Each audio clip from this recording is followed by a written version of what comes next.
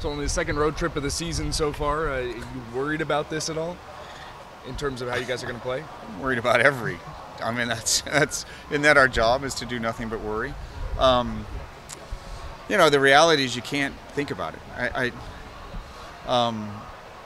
We have talked a lot about the whole, faceless opponent, preparing 1 point at a time, 1 day at a time, one everything at a time, and that really becomes the key. So worried about something, it means that it's something different than something else. The net's the same height, the whole Hoosier thing.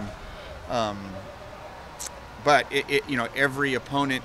I mean, the reality is literally every opponent from now on can beat us. So if we're not prepared, we're going to struggle, and we need to prepare for every opponent as if it's the only one we play.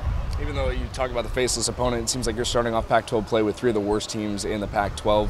You think that helps you at all to this point, ease into Pac-12 play, or would you rather start off with tougher teams? I don't know. It's a good and it's a fair question. Again, we just need to treat it as if they're faceless opponents, and the whole staff is doing a really good job, I think, of this is what they do, this is how we defend it, et cetera, and we just need to worry about doing those things rather than worrying about whether they're good or not as good, or et cetera, et cetera. Something that has been a focus of the last few years has been serving. How do you think the serve is doing so far here in the season? We were good. I mean, and we've been very good so far this year. We started off great, I think, against Oregon State, and then that was not the case on Friday night against Cal. That's what hurt us. We came out, we weren't serving tough. We have to be aggressive. We've talked about that. We're working on that, and that's we have to serve and pass, and that's our key for the remainder of the year. After Lindsay led the team in errors last year, and she's leading them again this year, or she was second in errors last year, is there anything you've seen out of her serve after she doled it down a little bit? Oh, well, I mean, she's changed her serve. I mean, she's not jump serving, spinning it. I mean, she's jump floating, and it's good. I mean, she's also leading us in aces, so that's okay.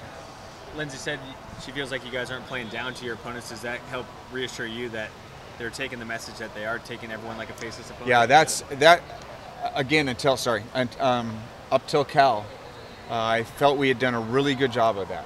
That we just would walk in and we would do that. Now, I don't think we took Cal lightly, but it's the back-to-back, which is what we have this weekend, and there's no lie that it's difficult to, play right back-to-back. But too bad that's the way it is in the regionals.